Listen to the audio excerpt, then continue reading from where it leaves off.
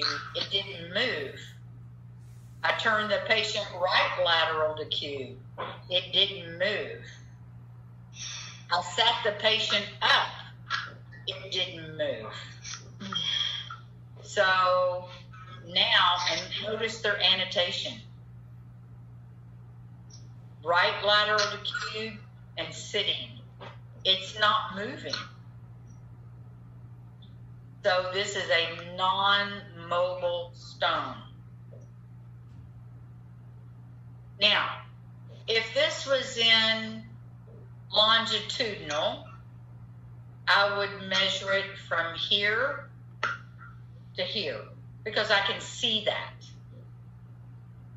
If it's in transverse, though, is this part of the wall or is this part of the gallbladder? I don't know. If this was in transverse, I would measure it from here to here. Because is this wall? I don't know. But I'm going to give the measurements to the doctor and let him make that choice. Does that make sense? Yes, ma'am. It's better to have the measurements on the films than to not have them on the films. So they can use it or they can't use it. Either or. Okay? So this was a non-mobile stone.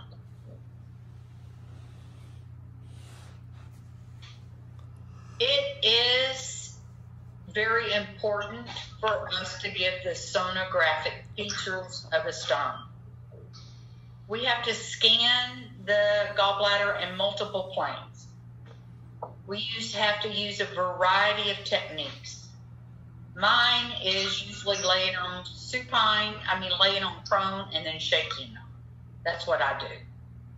You're going to develop your own. Some people have their patients cough, because that will do it also. You're going to change your patient positions into any position that you can use. Mine are usually going to be LPO, the cube, and LAO.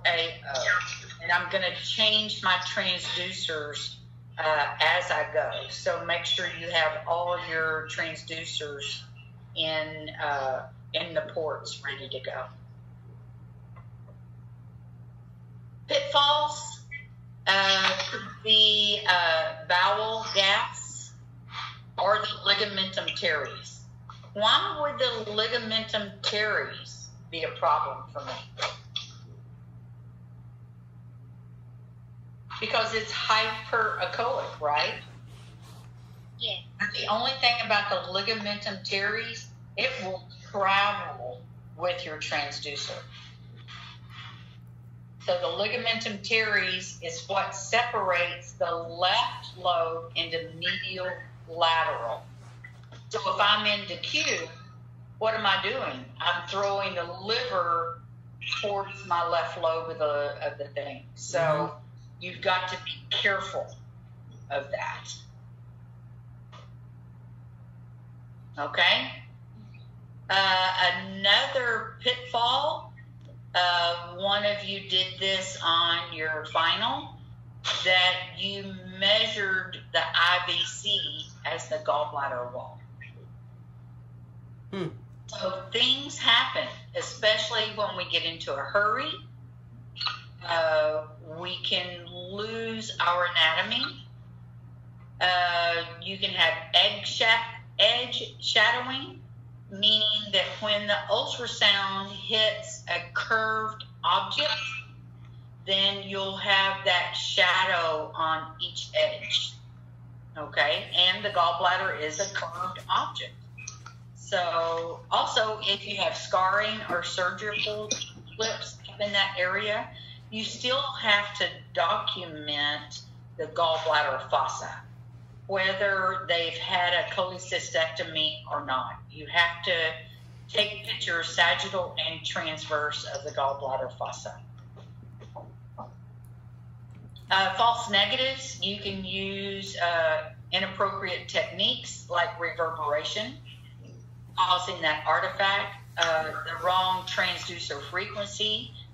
You have to be sure to work your focal zones. You have to pay attention to your gain settings. You might have a Phrygian cap or a Hartmann's pouch. A Phrygian cap looks like that's at the fundus, and the Hartmann's pouch is near the neck. So we've got to make sure that when we have a layering of stones that we're not looking at bowel gas, okay?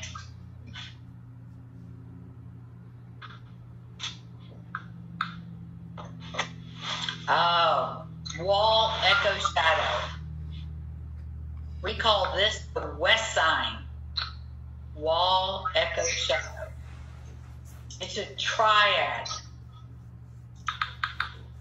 What happens, you see the wall, you see the echo, and you don't see anything posterior to that. That means that the gallbladder is completely impacted. Wall echo shadow.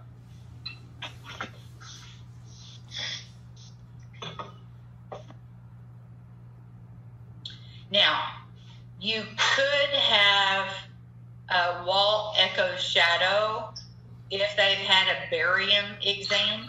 A barium exam is done under fluoroscopy and radiology, and where they fill the colon with a liquid that coats the colon, and sometimes that barium can solidify inside the bowel, and we can see the barium as a stone. You can have a porcelain gallbladder. A porcelain gallbladder is where the gallbladder wall is calcified. So we can't see anything posterior to that. You could have air bowel loops that can be mistaken for gallbladder stones. You know, because if your bowel has air in it, it will be anechoic, and you can actually see fecal matter inside the lumen of the bowel, and we can mistake that for gallbladder stones. Differential diagnoses for chronic cholecystitis. Cholecystitis is just inflammation of the gallbladder. Is adenomyomatosis, and we're going to be studying that. I love saying that word, adenomyomatosis, and gallbladder cancer. So we're going to be studying all that. Okay? This is the West sign. I see a wall, I see an echo, and I don't see anything past the echo.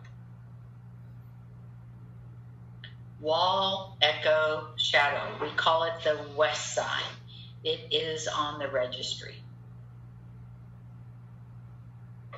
Oh, quiz. What laboratory values are associated with calcium obstructing either the cystic duct or the common bile duct? Let's see. Alkaline phosphatase. Let's go look at this. That's ALP somewhere. Yeah, should be. Yeah. Okay. AST and ALT. Yeah.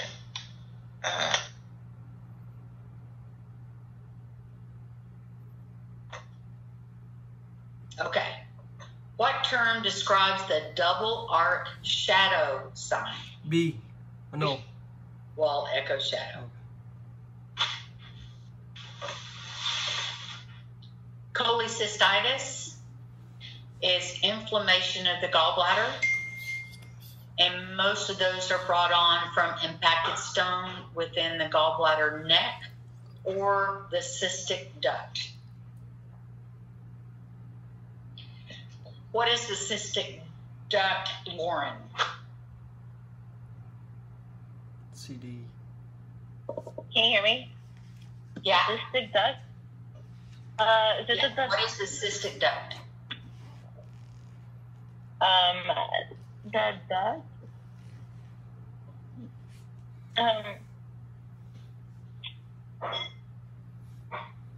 From the gallbladder. Yeah, from the gallbladder. Thinking. I just went blank. What was the question? What is the the CBD? correct?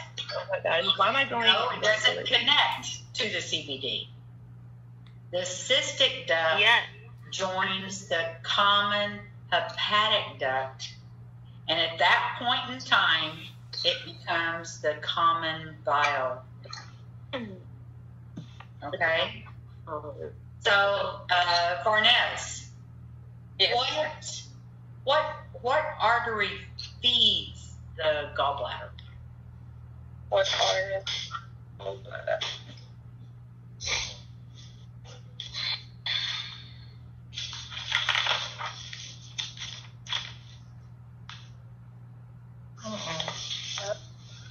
The cystic artery. Artery, yes. Yeah. So that's easy to remember, guys. Can you hear me, Sister Jessica? Yeah. Oh, okay. So because I apologize, you were asking me about Uber, but I don't know what was wrong. So I was able to hear you, but my voice didn't go through. So I was trying to. Yeah, that's fine. Okay. So when the question comes up about what artery feeds the cystic duct, feeds the gallbladder, it is the cystic duct. That's easy to remember because you already know that the cystic duct attaches the gallbladder to the common hepatic duct. Okay? One's a duct and one's an artery. Got it? Yes. Okay. So the inflammation can lead to necrosis, where the tissue actually dies. Ulceration, it can become infected. It can swell. And if it's swelling, we call that hydrops. If it's over 4 to 5 centimeters in transverse and over 10 centimeters in sagittal, then we have hydrops. It can also swell. Hey, Courtney, come look at the sky right here. Who is this guy? I've noticed him walking, but I don't know who he is. Hang on, guys. I've never seen him in the neighborhood. Oh, okay. I saw him yesterday, and now I saw him today. He may be at the new house in the corner. Why is he looking in their car? Oh, he's got a dog. Yeah. Okay. Sorry, guys. Neighborhood watch here. Got to make sure we're safe. Right. Okay. So if I get bacteria inside my gallbladder, any type of a bacterial infection will cause gas. Any type of a bacterial infection will cause gas.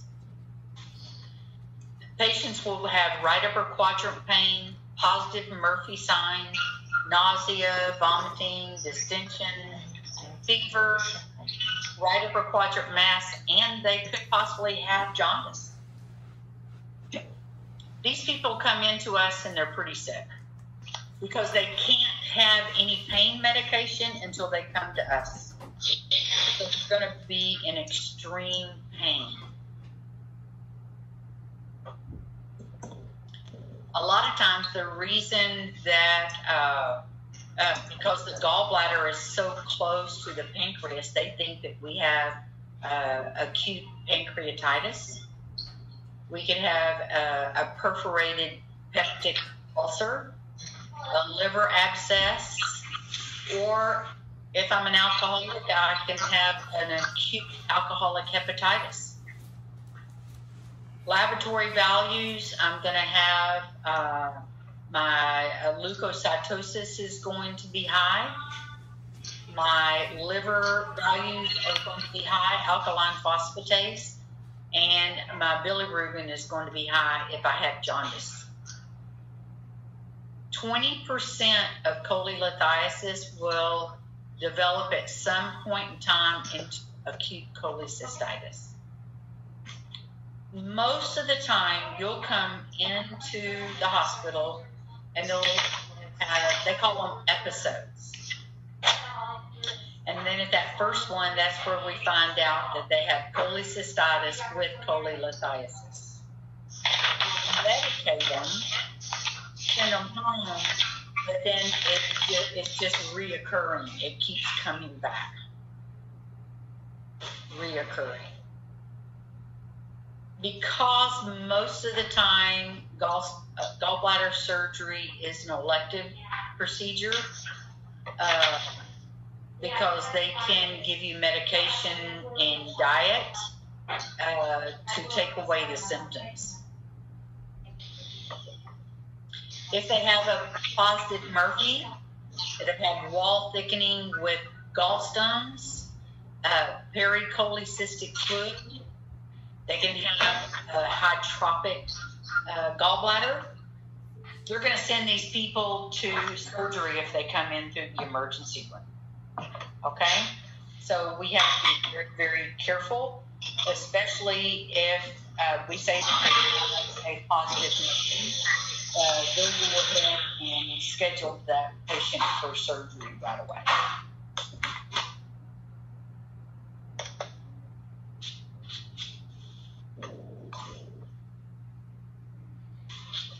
So notice the pericholecystic fluid in this patient. Gallstones. So here they call this adenomous gallbladder wall. Adenomous gallbladder wall. Or you could call it pericholecystic fluid, because there is fluid on the outer edges of the wall. You do have posterior shadowing. Here you have fluid, and here you have fluid. Pericholecystic fluid. So here, how would I measure this? I'm going to give them two measurements. I'm going to give them this measurement right here, and I'm going to give them this measurement right here. Look at this measurement. You think that all of this is edema in the wall? Possibly so. But if I want to take a picture of that, I'm going to take a picture of this just in transverse. Does that make sense? I'm not going to measure this. We've already made the diagnosis. We've already made the diagnosis. But if you want to look at this area, then you have to go to that area.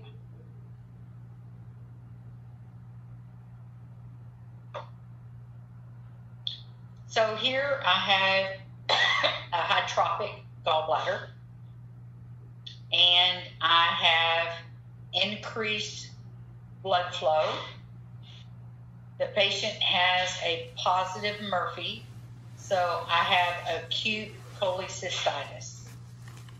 Because what happens is anytime I have an infection, the body's going to send extra blood flow to that area along with more white blood cells to fight this infection on its own. Okay? With this image here, I have hydropic, because I'm going to measure this, and I'm going to measure it from the wall, outer wall to outer wall. I'm going to throw on some color. I already know the patient has a positive Murphy's. Okay? Here, I'm in long. It's definitely over 10 centimeters. Can't even get it in the same field of view. I have sludge. I have gallbladder stones. I have pericholecystic fluid. pericholecystic fluid.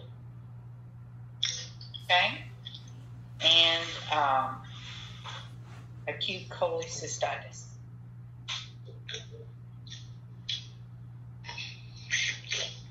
So here I have cholecystitis with dilatation of the cystic duct. The cystic duct connects the gallbladder to the common hepatic duct. And you can see that there's a stone lodged in the cystic duct, which we normally don't see.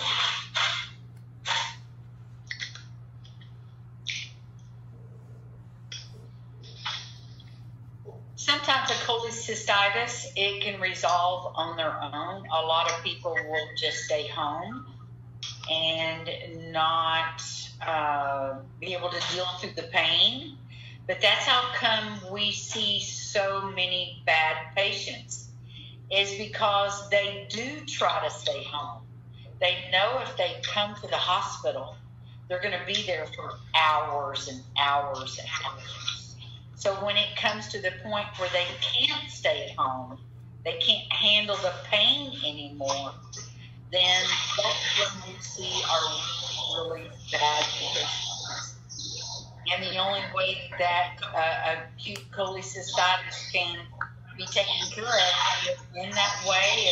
If they're already to the point where they're saying, okay, just give me a shot and make me die, they're going to send those patients to surgery. You can also go in there and with ultrasound, you could do aspirations. I think they also do this with CT. They can go in and drain it with ERCP. They can treat it with antibiotics. And if they're a poor candidate, they're going to do other exams to keep from having to do a cholecystectomy. Okay, and one of those, it's an invasive procedure called an ERCP.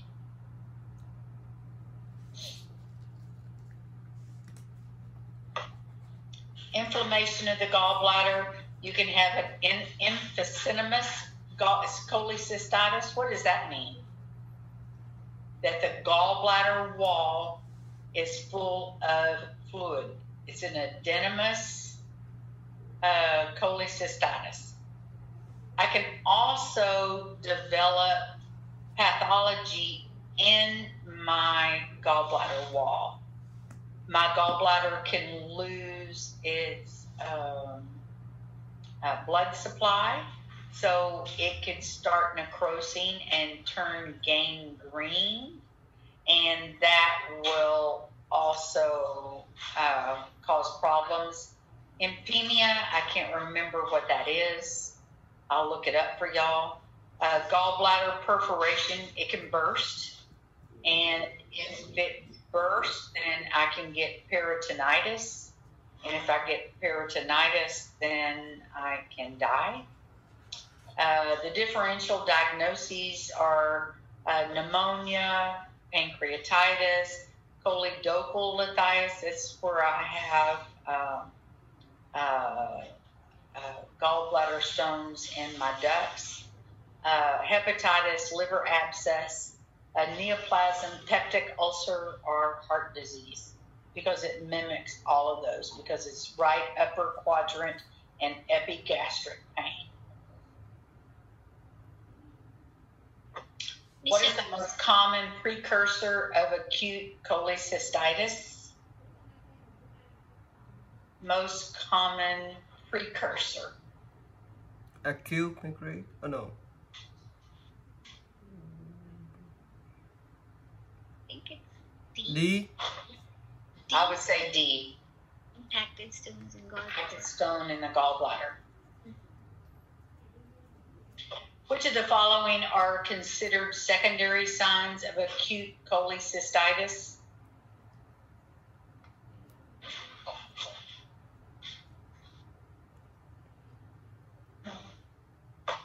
B? I would say it would be A or B, because they didn't say anything about labs. Yes, Because leukocytosis, the body's going to try to get it well. Yes. So I would say if they lab leukocytosis, but I would say gallbladder wall thickening. What do y'all think? Yes. Yes. Okay. So it's B? It can be A or B. A and B. It would be A or B, considering the questions. Now, I can have cholecystitis without a stone. Okay, I can have cholecystitis without a stone. I can have a hypertrophic gallbladder without a stone. What happens is the bile can get stagnant. Say I'm going to a class reunion. So I'm going to fast for 30 days. I'm going to fast. I'm going to drink nothing but water for 30 days. Well, that can lead to acalculous cholecystitis, because if I don't have the hormones that my body's used to, then my gallbladder disease will start. The bile will get toxic because I'm not eating, and I'm not going to be able to go to my class reunion because I'm going to be eating. Okay. Not only does that bile turn toxic, then it can also it becomes stagnant, and then I can get a bacterial infection. Wow. Okay. I can get a thrombus of the vessels that supply the gallbladder. And if that happens, if my gallbladder's dying because it's getting less blood supply, or if it's not draining because I have a thrombus in the cystic vein, it can cause all kinds of problems. And if nothing else, the gallbladder wall can perforate, and then I have peritonitis. So what can cause acalculous? Trauma can cause it. Surgery, severe burns. And why severe burns? Because they're in ICU forever and ever and ever. They develop sepsis.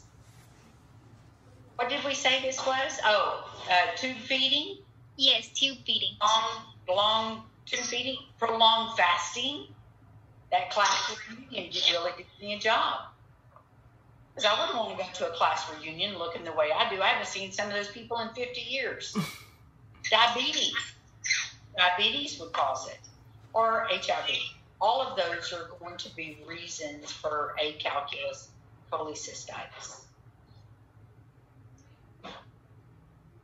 You'll see these a lot when you go up to the ICU.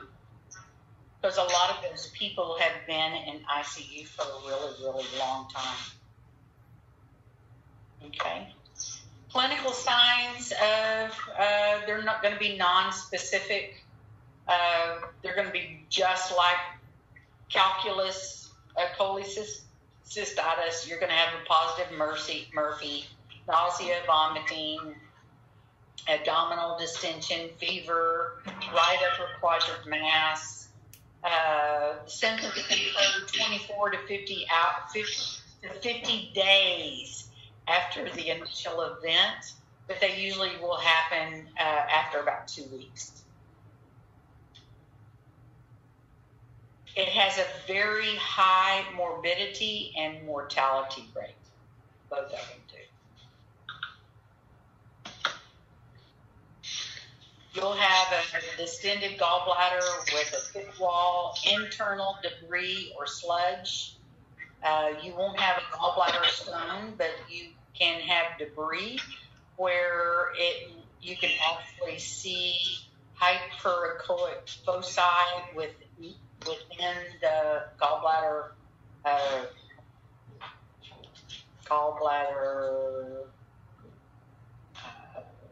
My brain just went blank. Within the gallbladder, we'll put it that way. Okay, you can have pericholecystic fluid.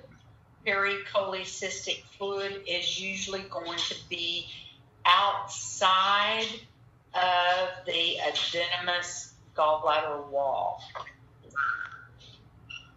Okay, patients' mental status or their medication status can sometimes hinder our evaluation because we're not able to make the positive Murphy sign. If they come into the hospital and they are to the point where they're almost hysterical because of the pain, they're going to give them something, but then then we can't give a definitive positive Murphy because of what the pain medication has done. It's relieved their pain, so we can't call it. A lot of times when you have these patients in the department, their pain is so severe, after you finish your exam, you call the ER to come down and give them their medication. Here you have pericholecystic fluid, you have an adenomous gallbladder, you have sludge, the patient had whatever quadrant pain with nausea and vomiting. But look at these hyperechoic echoes here. Yeah. Could that be stones within the cystic duct? We don't know. So we'll have to evaluate that. Okay.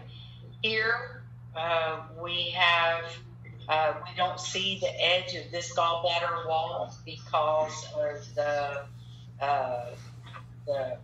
artifact that we have. So you would measure the gallbladder wall 90 degrees to the transducer. You wouldn't measure the sides because the sides make the edema wider because of physics. So you would measure it from here to here. Okay? Because we can make this look thicker or make this look thicker because of physics.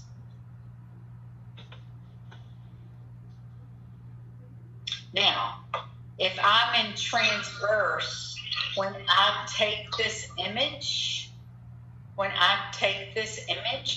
I'm telling the doctor that I see no stones. So I'm going to take this image at the neck, the body, and the fundus. Okay? The neck, the body, and the fundus.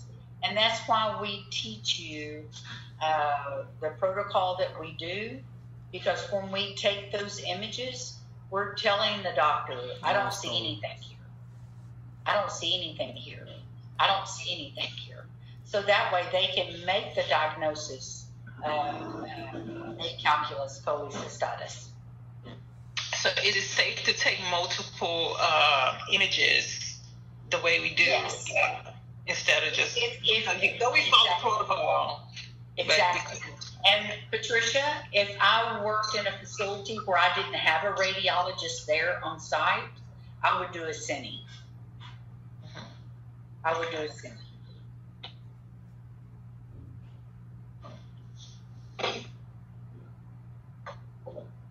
Look at this gallbladder. Ooh, it looks nasty, doesn't it? You're going to measure it. Here is pericholecystic. Here, this is pericholecystic fluid right here. Here you have edema, and the edema is thickened walls. It's not just fluffy. It's actually breaking down. Mister, for how many minutes we have left? I'm sorry? How long we have left? Oh, I don't know. It's 11:22. What, you need to leave? No, because I'm gonna cut the video too long, so I'm gonna start a new one. I'm sorry? Because I'm recording, so I just want to make sure they're recording too long. Yeah, we might quit after this because it is a lot of information. I don't know what comes next after this. Okay. Ms. Shepherd, any updates? Any updates as far as lab and clinic? You know, with the the COVID virus changing, the new shutdown. You're finished with the lab. You should have gotten your grade for scan lab 3, so we're finished with that. But no, I haven't heard anything about clinic yet. Okay. I haven't heard anything about clinic. I did what is it, July for August? Any update for August or for the fall? No, hadn't heard anything. Okay. As far as I know, we're still in stage 2 of recovery.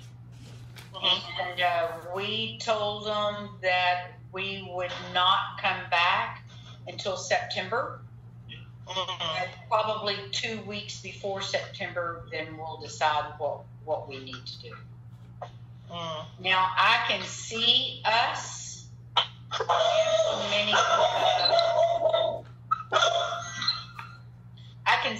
implementing the lab. Hey, Jerry. I can see us implementing the lab more if we can't go back to clinic in September. Okay. I can see us doing that because you've got to scan. That's Right. the only way you're going to get better is to scan. Yes, ma'am. So we haven't talked about it because we haven't gotten that far. We're just really taking it almost week to week. So we won't even discuss that until probably towards the end of August. And we'll still have our classes, but we'll break you up into groups and then like we're doing the juniors and do lab. If we don't go to clinic, we're going to send you to lab. Now, because we can maybe send you to Smith, but we certainly wouldn't send you to the hospitals. Yeah. There's a possibility we could send you to Smith.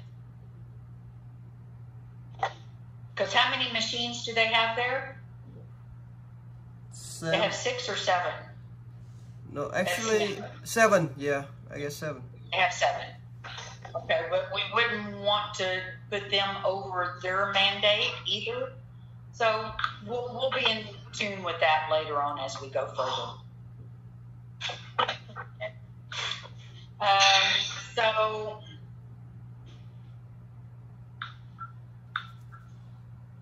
the mortality rate is higher for acalculous cholecystitis versus acute calculus cholecystitis.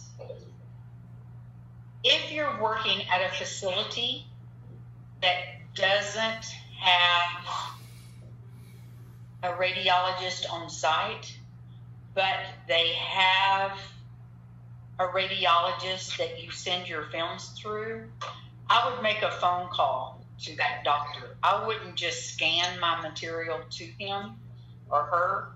I would actually make a phone call so they could send this patient to the hospital.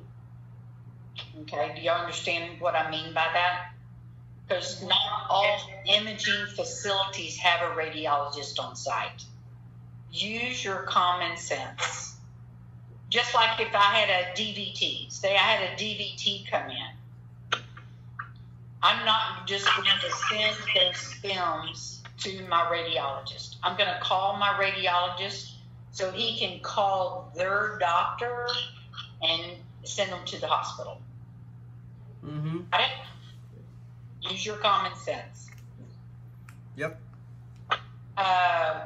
So this all goes along with it. Say lack of clinical and laboratory specificity in diagnosing, they've come to an outpatient imaging center just for right upper quadrant pain. They haven't been to the lab. They probably haven't been to the doctor, especially during this time. Oh, I'm having right upper quadrant pain. The doctor's going to send them for imaging, and so they don't have any labs and they haven't even seen a doctor. So it's in your hands as a professional to make sure the radiologist doesn't miss that, so he can call the doctor, and you're going to tell the radiologist, because some radiologists, I'm not going to say that. It's your job as a sonographer, and you're going to say, doctor, this patient doesn't have gallstones. He has pericholecystic fluid. He has edema of the gallbladder. He has a positive Murphy. It is, so I need for you to call his doctor to let me know where I need to send him.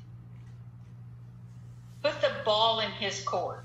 Don't let him or her determine that it's no big deal when you know that it is. Got it? Yes, ma'am. Okay. Because that's your job as a professional. We're here to make sure that the patients are taken care of. Because it could be gangrene of the gallbladder. Because gangrene of the gallbladder occurs with acalculous cholecystitis. So what's going to happen, especially if it's a low-income person, they can't afford anything. They don't want to go to the hospital because they know they can't afford it. They're going to have a hard time already paying for the exam. Don't let them get out of your sight.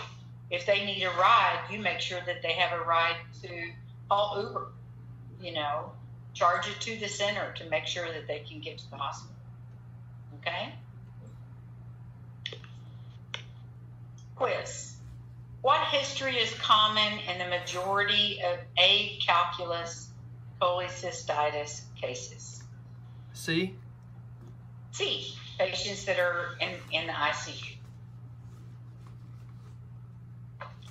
Complicated cholecystitis. Patients with acute cholecystitis are at risk for developing what? Perforation. Is it not? Is it a quiz? I would say every one of them. It's not a quiz. Yeah. I could say every single one of them. Gallbladder, gangrene, cholecystitis. It's not a quiz. It's not a quiz, Miss Amber. Oh, it's not a quiz. Yeah, the new section. I just had one quiz question. Oh, y'all are going to miss me when y'all graduate. So, complicated okay. So now we do know. Complicated epidemia. It's pus in the gallbladder. Yes. Okay. It happens with diabetic people. You know what? Let's call it quits. I'm tired of talking. Can we? Yeah. Or y'all need to go for another 15 minutes? No. There's a lot of information today. Let's look into I'm ready for my nap. You're ready for your what? Oh, you're ready for your nap? My nap? Yeah. Miss Shepherd, Yes. can you please just give me a clarification on obstructive jaundice, please? On those what? Obstructive jaundice. Obstructed jaundice? Jaundice. There was a Okay. question on the quiz. Okay, if I have obstructed jaundice, that means the bile cannot leave my gallbladder. And if it can't leave my gallbladder, that bile is going to back up, because every time I eat, my body produces cholecysto. Lipasis. Yeah. It develops that, so that way my ampulla of water relaxes, so the bile can go through and help with my digestion. But if I have a stone in my bile duct, say it's at the head of the pancreas, let's say it's at the ampulla of Vater. Okay, so if it's at the ampulla of Vater, it can't go through the sphincter of Oddi, which is the muscle that controls the ampulla of Vater. I have obstructive jaundice because my bile is backed up. Got it. Okay. Did that help? Yes. Thank you. There's something, but you know what? I can have obstructive jaundice even if I have a cancer of the head of my pancreas. Because it's squeezing the common bile duct. So bile can't get through that bile duct because I have a tumor, so it doesn't have to be a stone. It could also be a neoplasm of the pancreatic head. Okay, got it. But we're going to study that more later on. What,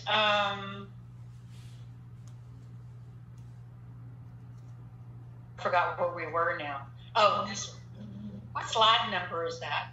That one. And next one. What?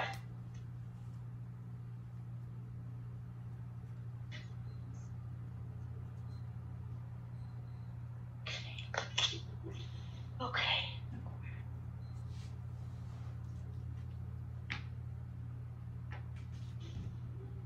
Okay, I'm going to stop here, if that's okay with y'all. Yes. We've had a lot of information. We're going to